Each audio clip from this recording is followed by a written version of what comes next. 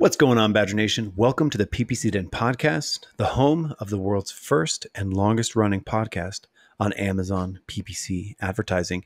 We're here to make your Amazon advertising life a little bit easier, a little bit more profitable. Today on the show, I'm joined by my good friend, Blair Forrest from AMZ Prep.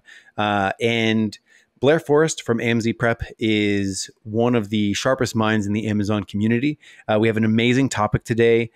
Basically, we break down jumping in to Amazon Canada in under 2 weeks. Let's jump into it. Oh, Canada, our home and native land, true patriot love, in all thy sons command, with glory. Alrighty, Blair. Many Americans, they're fascinated with Canada. I'm curious on if you could just summarize what life is like for a typical Canadian. Cold, we're looking at, so I'll walk you through the day. So usually we get up whenever the sun rises here in Canada. So there's no alarm clocks. Okay. And I'll put wood, I'll go outside, chop the wood for the fire. Because obviously you have to put it inside the igloo. So I'll wake up, chop some wood. We'll bring it back to the igloos pretty on. And there's a whole city of them. So it almost looks like a suburban city. So we'll have basically subpopulations of the igloos. So they're usually in sets of 12. That's called a cohort of igloos as well. So the whole city's like this as well. So I'll chop the wood, bring it into the igloos. Breakfast, you're looking at something pretty simple. It'll probably be maple syrup. About it. Yeah, nothing else with the maple syrup. Afternoon, we're probably playing some sort of hockey. So that's going to be some sort of ice hockey. We'll skate to the rink because there's usually no vehicles there. So we'll skate to the hockey rink to play some hockey there. And afterwards, we're probably just going to eat some beaver tails, have an early night. We have to prep our bed for the ice because it's an ice bed that we're going into. So again, it's a pretty simple life up here. It's nothing too crazy for sure. Well, that's amazing. I'm curious. There's and I believe there's more moose than people in Canada. Is that correct? That's exactly what it is. Okay. I went way too deep into that too. No, I loved it. I was really trying to make sure we bought it too. We covered all the bases. Well, I actually heard 35% of the traffic on Amazon.ca is actually moose and beaver related. Yeah, it's the only thing. Those and sweaters all year long, basically. Yeah, I love it. There's so many assumptions about this bloody country. Yes, it's something that a lot of people think they know a lot about, and probably it's just exactly what you described. But in all seriousness, I'm so stoked to have you back on the show. I absolutely love our conversations. I don't know how we've cracked the code, but the episodes that we do. So I think I say this a lot in our topic. So we're an Amazon PPC show. So you have like B2B podcasts, B2B e-commerce podcasts, B2B e-commerce Amazon podcasts, B2B Amazon e-commerce, Amazon PPC podcasts. So we're down in the weeds so far. And then we smash that with inventory management. And however, we've cracked the code because the episodes that we record together do quite well. So I just want to say on behalf of me, who's an Amazon advertiser, PPCer, number one, thank you for enriching my experience over the years about how inventory can relate to performance and growth overall on Amazon. So, technically, I do Amazon PPC, but I'm an Amazon growth marketer and I'm helping people grow. And we're talking about a topic today. So number one, thank you. Oh, no, thank you guys, of course. Yeah. So we're talking about another topic to help people grow, which is if you are selling in the USA, a super easy way to grow, there's tons of ways to grow on Amazon, launch different kinds of ads, do new kinds of keyword research, do more product launches, do off Amazon traffic, send your Google ads traffic to Amazon, like all this stuff, coordinate with influencers. The list is very long. One thing I feel like doesn't always bubble up, but maybe it should, is just like copy paste and go to Canada. Start selling in Canada. So we're going to be talking about Canada as if you're an Amazon FBA or e-commerce store, expanding to Canada. And I guess the question is, let's talk pros and cons about if you're an Amazon seller in America right now and you're like, I'd love to grow X percentage next year. Could Canada be that path for them? So we talk about Canada a ton, and we're biased, obviously, up here in the Great White North. It's going to be a popular conversation, but Mike, like this year alone has been like a huge change in the amount of interest. And here's my thesis behind a lot of what's happening, and it's a bit of my own assumptions, along with just asking brands and trying to understand the key reason they want to expand internationally. Because I think every seller thinks about it, but there's a really small subset that actually execute on it. It's just like all the other exciting things that they want to do with their brand, but there's a list, and sometimes international expansion just kind of gets deprioritized compared to the other things or whatever they might be thinking about. So I think this year specifically, as you saw with your guys, like different sellers' performances, the brands and sellers, they're trying to squeeze the lemon that they currently have. So they're thinking about like, how do we just drive more revenue without spending a whole new sweep of money? Is there more squeeze inside the juice, basically? So one of the ways that why Canada and my thesis is getting so interesting is that if you want to double your sales, even call it, say, increase of 20% over the next year, you can do that through, just like you mentioned, Mike, like running more ads. It's going to cost you more, but you can run it. You can do off-channel advertising. It's going to cost more, but again, you can do it. And expanding internationally is one of those things that if you do it properly, there's no increased cost that you're going to end up taking. So it's just almost like one of the organic plays that you can end up doing to drive new revenue. So I think this is why it's getting so interesting, because you're not expanding new products or spending new money. You're offering a catalog to more people. Just more eyes. It's like it's a pretty simple thought process in the whole of it, but it's just becoming more popular this year because I don't think people have the budgets that they're spending or balling out with a year ago. So now they're just looking, can we just get more swing out of the same bat? Is my thesis behind it, basically. Right. I mean, it seems so attractive for me who doesn't know a ton about it, which is why we're here. It almost seems like, is it just filling out some forms and filling out some paperwork for the most part? Like you fill out some paperwork, now all of a sudden you have access to, what is it, 30 million people in Canada? Like you just expand. It's like, you're adding another, like, I don't know, the population of California or Texas or New York, but like those are like, or Florida, but those are like the big US states. So it's just like you're tacking on another one or two of those. You're adding another LA. Like California as a whole, basically. It's almost an identical population, which is why I think some people like undervalue it, where they're like, okay, well, it's one more state, but it's all this extra work. So they're kind of going through this pro and con. So I'll go through a couple of pros and cons, and then I'll actually go through a playbook for everyone listening of exactly how to do it. And you can launch in 2 weeks. Like it's unfathomably simple, but brands just overcomplicate it. And it's because there's really not a lot of content around it. It's kind of like an unknown. It's just like a gray area. And it's just, again, it's like the weeds of the weeds of the weeds. So it's just such a niche topic that there's not many people. So I thought I'd be the man to say, okay, let's do it, baby. Put the Canadian flag on my back and walk down the main streets to make sure that we can make some noise about it, basically.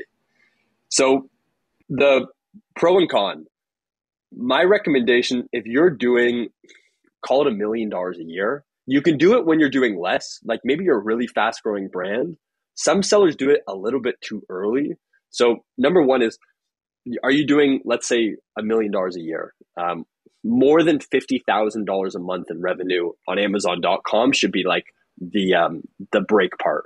Unless it's like a very, very exploding product you just launched and you're getting questions about Canada, then it could change. And the other key requirement that I recommend is that you have NARF set up on your Amazon account already. So NARF, for anyone listening, this is North American Remote Fulfillment. So Mike, I know you guys have probably spoken about this in the past. Maybe we even did too at some point with the inventory limits. Yes. I've heard of NARF the first time with you, I think on our last time. So to recap, it's allowing, so you'll send your stock to a US Amazon warehouse, and then if a customer from Canada orders it, they'll ship it from a US address. Same with Mexico as well. So you're just using more of your US stock, and it's allocated towards Canada or Mexico. When we first spoke, the huge challenge was because, well, if you have a big inventory limit challenge, now you even have less stock available inside of Amazon because some of it's like partially allocated towards Canada. And that's where we're like, hey, like remove that, like turn off NARF at the time, because right now you're during an inventory challenge. It's not the case anymore for the most part. But the reason that I recommend having NARF on at least is that it's not a great experience for a Canadian customer, which is why I'm against NARF as a whole. And it's a bold conversation. But the key difference is that, like, if a Canadian shopper, like while I'm riding my moose and drinking my maple syrup, when I order off of Amazon.com with NARF, Mike, it's a terrible experience. Like I can pull them up, and any Canadian seller can do the same process. If you go on Amazon.ca, and if I find a garlic press on Amazon.com that I want to buy that's in this NARF program, it's probably going to be around 5 to 10 day shipping. Yeah. There's also imports and duties. So when that garlic press arrives to my house, I'm going to have a UPS driver with his Interact saying, pay me up. It's like $10 or $12 that I have to pay for it. Like and it was already delayed 10 days. Like it's just a really brutal, sloppy experience. So some of these brands are doing NARF and they're running ads in Canada, and they're like, gosh, like my Canadian ads aren't converting.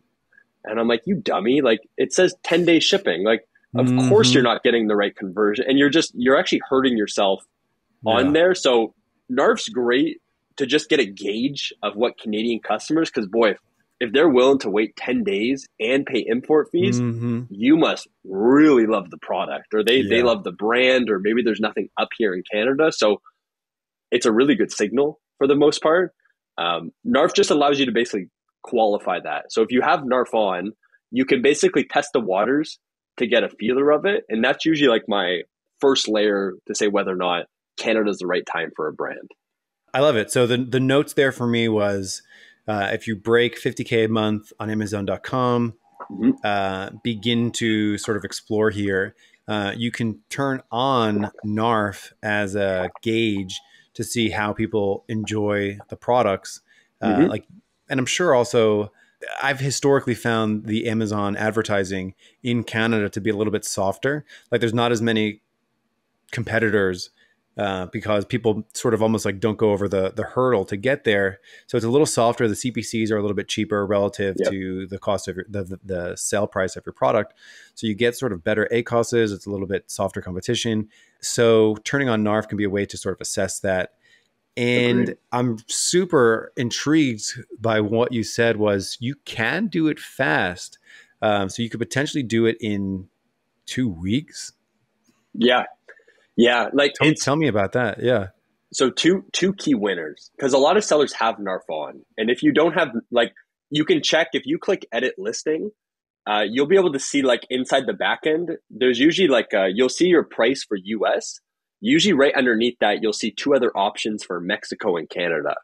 And like, usually you can just toggle it on. So it, like the turn on NARF's super easy. So majority of sellers, most of the time, they don't even know they have it on, but they do. Wow. And as a seller, what you can do is you can go through and audit your business reports to see how many are coming from Canada. And the reason that I say that is that, so for example, we have a seller, Mike, and then I'll dive into that 2-week roadmap. Is that we have a seller that was doing, call it like 5,000 a month through NARF.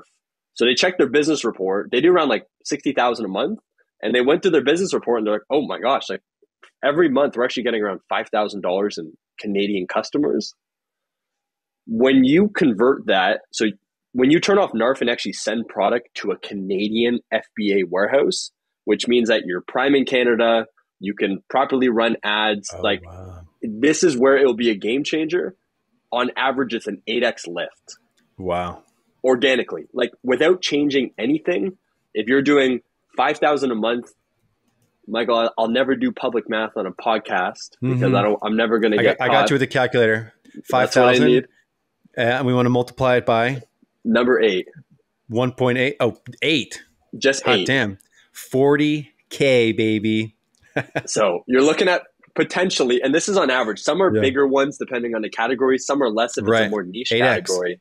8X lift. So it's like, it's a big deal. And it's pretty simple to do. So like when we're talking about numbers, if you do 10,000 a month through the NARF program, like that's some big numbers. You can make, it's $1 million business in Canada. So people disrespect it, but you gotta look at the numbers. I'm like, come on. I was like, give us a damn chance up here. What you mentioned about ads is exactly right. It's the competition up here is nowhere near as competitive.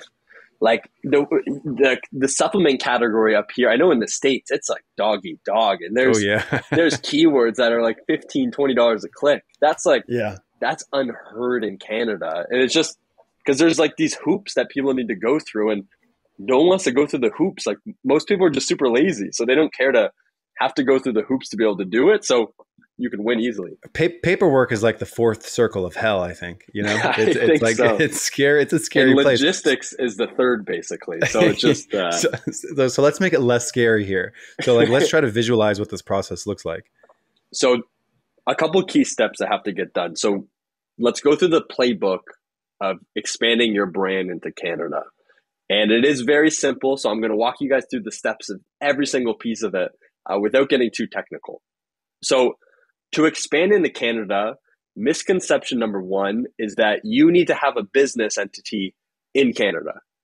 So all these sellers are like, oh man, I'm going to have to set up a business and I'm going to have to get a new home in Canada and have to live with Blair in the igloos.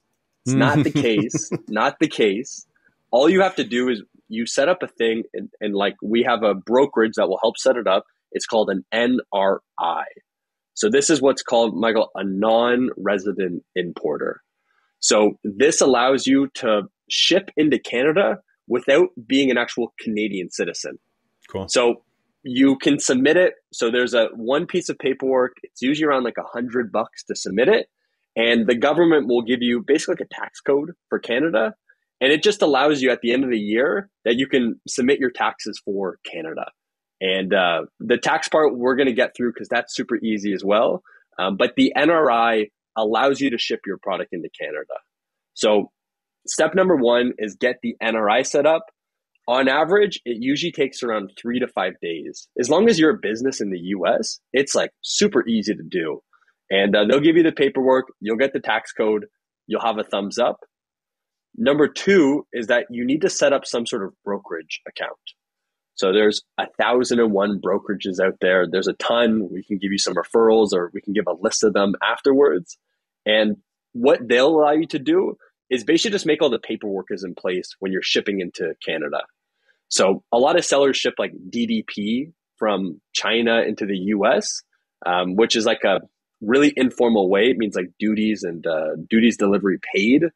But getting into Canada, the brokerage will just make sure that like any paperwork is paid for and approved to get in. So when you ship into Canada, there's one key fee, which is your GST, which is 5% of the goods. So if you're shipping in, call it $100,000 of cost of your garlic presses, Canada, basically as the government, takes 5% of that. That's the cost of shipping it into the country. Now, the caveat, because people will then go, oh my gosh, what? Yeah. Raise the alarm bells. Yeah, my freedom sensor is not good right now. Yeah. So usually what ends up happening when you're in .ca, most sellers will increase their price around 20%. Sometimes we even see 30%. So if you sell it for $19.99 in the States, no public math on the podcast, but you can increase that another 20% just by selling it on .ca because there's just it's less competition. So you're allowed to our price point in Canada, we're more elastic. So we're more able to take on a bit more fees just because there's not 100 garlic presses. There's only 6 to get an idea. Cool. What was that number, Michael? 20% of that $19.99. $21, $21.99. We can make it. Yeah. Beautiful. Yeah. So we'll see them, and you guys can compare it by going to .ca and .com for your product. Usually like sometimes they're like crazy spiked up prices. Like there's like random products up here that are like $300 for a garlic press. And people are like, and that's a good sign. That means like no one's actually taking it serious basically. Very cool. So this sounds like we're filling out some forms. We're thinking about our pricing due to the GST that we're now going to get. What comes after that? So we set up a tax account. So we have our tax guy, and we don't need to worry about him till the end of the year. And if you're making less than $30,000, then you don't need to worry about him at all. Because in Canada, you don't have to claim the taxes until you do over $30,000 in revenue. Cool. And I'm not a tax advisor, so anything I say, take it with a grain of salt. I'm the logistics guy, so I'll smile and wave about it. But the taxes is just to make sure that .ca, you still have to submit the taxes at the end of the year. We have a gentleman that you speak to him once a year. He gets it done with. It's not required on day one to set up. Like, as long as you have your NRI, you can ship in tomorrow. But again, like, you probably don't want to wait for a last minute. As sellers, we will. That's fine. We all procrastinate. So c'est la vie. So on December 31st, if you have to get your tax guy set up, but December 31st is when I turn on my Black Friday ads. That's exactly it. So we set up an NRI. So we have the brokerage account, right? We're going to set up the tax afterwards. The next step we're going to do is we're going to syndicate the listings. So if we're selling in Canada, what we're going to do is that there's a thing called global listings. And when you syndicate your listing, what will happen is it will literally just create a mirrored image of itself on Canada, on Mexico. You can also do it for European markets. So instead of creating a whole new listing, when you syndicate the listing, it will actually mirror all your reviews. So you're not starting on ground one, basically. So it'll be the same ASIN, the same barcode label. So if it's already pre-labeled, then you get to bypass having to relabel all the products again. It's just a one-to-one duplicate. And now you're entering Canada with 100 reviews, 1,000 reviews, and you already have a leg up from anyone else because of it. So that's the next step, but probably and arguably the most critical spot instead of starting over. Cool. That sounds amazing. Now you have your .ca. So you can actually, on your Seller Central, on the little top where it says Amazon.com, you can click that, toggle down, and go to your .ca. So everything's ready. You'll be able to see your listings. So you can click add listing and then add the ASIN is the easiest way to do it. And it just add the ASIN from the US. It'll be live inside of Canada. You're ready to rock with. So you have the paperwork for the brokerage. They're going to make sure you get your product into Canada. You have the listing set up. So now Amazon's got the green light and listings are syndicated. So we're all good. Now we just need to plan the shipment. So in the US, if you use a warehouse or maybe you send it from China directly or from Michael's garage, whatever it looks like, you'll just go ahead and create that shipping plan on Seller Central. So when we look at Canada, we're going to create the Seller Central shipping plan, right? And there's basically two ways that you can ship into Canada. Number one is you can ship directly to Canada. So if you have a US warehouse, you actually have the option to just ship it to a Canadian FBA warehouse. So there's a ton of shipping providers, whether it's a small parcel or it's a freight. We can plan to make sure that your product goes from your Kentucky 3PL to your warehouse, your garage, slap a UPS shipping label on it, and ship it right to an Amazon FBA hub. This is usually the easiest way for phase one, just to try out the market. So you can create a Canadian shipment plan and say, hey, I'm shipping it from Kentucky. You're going to go get a UPS label from wherever you're getting your UPS label, grab it, slap the label on it. We're going to let the brokerage know and just say, we're going to send them a quick email, say, hey, we got this shipment. Can you give it the thumbs up? Broker's going to say, good to go, ship it away. And then you're going to ship it to a Canadian warehouse. Once it's received inside of a Canadian warehouse, you're locked and loaded. Now you're officially prime inside of Canada. Cool. The alternative way is, say it's coming from China directly. There's actually a ton of benefits to shipping directly to Canada. So Michael, like you guys have what us Canadians call Trump tariffs in essence. And these are ones where like some of these sellers get hit with really high tariffs, like things like wood is a big one. There's some like pet products that get hit with this very bad. And when you ship into the US, you get hit with what's called a 25% Trump tariff in essence. So that means that like if you ship in $100,000 worth of goods, the US is going to take 25% of that as just cost, as a little thank you note at the border, and say, yeah, this is now mine because you're shipping this into our country. If you can, and you get hit with this tariff, if you ship it to Canada, we don't have these so-called Trump tariffs. It's a little cheat code that people end up doing. So what they'll do is they'll just send their next shipment directly into Canada. So they might try to send it directly. They might send it to one of our warehouses, and then we just, on Monday we grab it, and then Tuesday we flip it back out to one of the warehouses. But it's a huge strategy so that you have to avoid, and like that's 25% of your profitability. Like it's a really big number. So anyway, so then Canada actually becomes a lot more profitable. So you can spend way more in ads because of it. And it's like it's a whole other world. And it's so deep into this logistics importing space that like most sellers just don't even know about it or have to consider it basically. You're blowing my mind right here. So this is great. So sending it directly to in that case, once you get set up, once you set up your NRI, you get your broker, you send your goods directly from, point of origin from China directly into Canada, bypass tariffs if that's an issue. Yep. And then you're prime in Canada, which is, it's wild. Now some of the key challenges. So what we'll recommend is that, so once you're prime inside of Canada, because like all of that can get done in like a week and a half. It's like a really quick process as long as you can move quickly too. We usually recommend whatever you sell in the US. So I don't know, say you have 100 products, right? Maybe we might say ship out your top 10% of products first. So we'll say ship out your top 10% and ship out 10% of what it sells in the US. So if you have 100 ASINs, you're going to grab your top 10 ASINs. You're going to look at what those sell on a monthly basis and take 10 to 20% of that and put those into a box and then ship it to a Canadian warehouse. This is what we call like our pilot run. This way you don't overstock Canada because again, like some markets are going to change, or it might be more competitive than you thought, or it might be less of an opportunity that you might consider. So this is basically our pilot run. We'll take 10% of the catalog. If you have less than like 20 SKUs or 30 SKUs, I would just recommend getting everything up there. It's easy. If you're putting it on, as long as you're not shipping bloody tables or couches, like you can fit it all into one of the boxes and then ship it across the border basically.